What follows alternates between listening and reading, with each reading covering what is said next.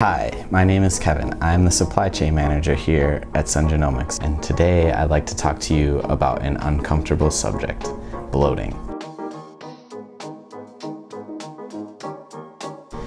Bloating is a common digestive issue that many people experience, but why does it happen?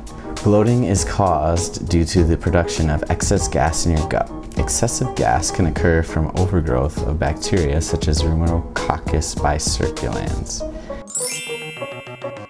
and the fermenting of certain carbohydrates. Excess of any of these bacteria, along with the lack of certain probiotic species such as bifidobacterium, can cause an overproduction of gas. This leads to the discomfort associated with bloating.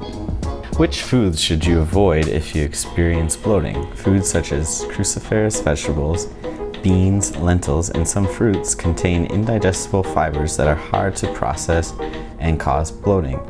Since these foods are still important to a healthy diet, certain probiotic species can aid in the digestion of these foods and reduce the amount of gas produced and bloating experienced.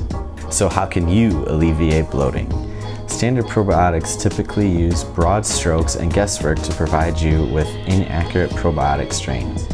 Each of the gut bacteria actually have multiple strains within the species. Every gut can have varying amounts of these strains, and that's why your probiotics need a unique formulation to create the right balance for you. The first step is to assess the different types of bacteria in your gut microbiome. At GENOMICS, we'll analyze your digestive profile to find out which species your microbiome is lacking or has too much of. After getting your results, we will custom formulate a probiotic to put you back in balance. Bloating is caused due to the production of excess gas. Sitting up straight, knocking my toes down, locking my fingers up. All right. Okay, all right, here we go. Okay.